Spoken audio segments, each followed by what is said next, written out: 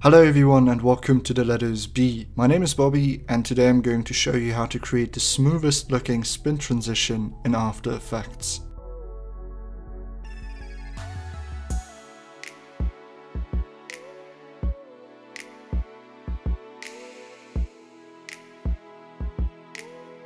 We're gonna start off the tutorial with importing our footage into a new composition.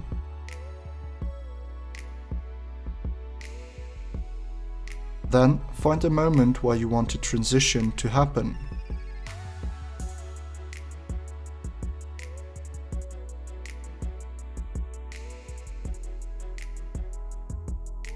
After that, we're gonna zoom into the timeline so we can move between single frames.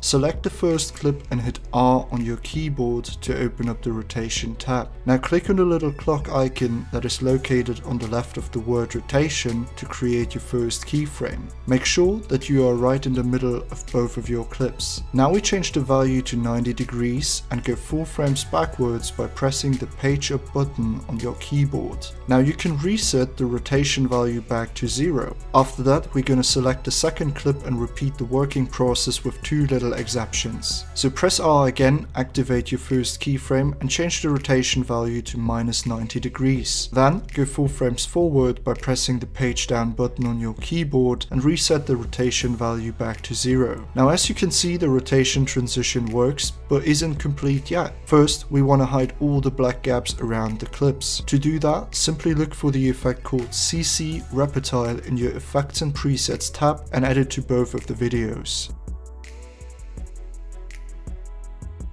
Then we are going to change the tilling from repeat to unfold and expand all of the 4 values until we fill out the whole frame. Make sure that these changes are applied to both of the clips.